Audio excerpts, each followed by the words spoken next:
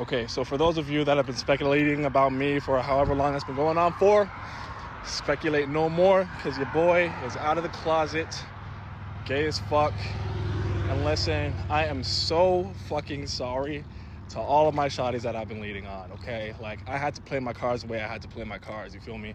I'm not going to sit here and say we can continue, because I'd be lying to myself and lying to you. But we can be besties, though, you know? We can be besties. I want to be besties. We can always be besties, you know? You're my bestie.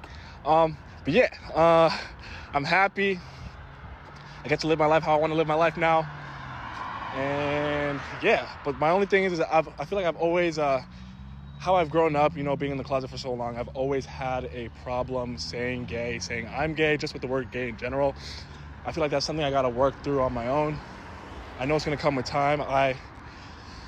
We ride, baby. Happy fucking Pride.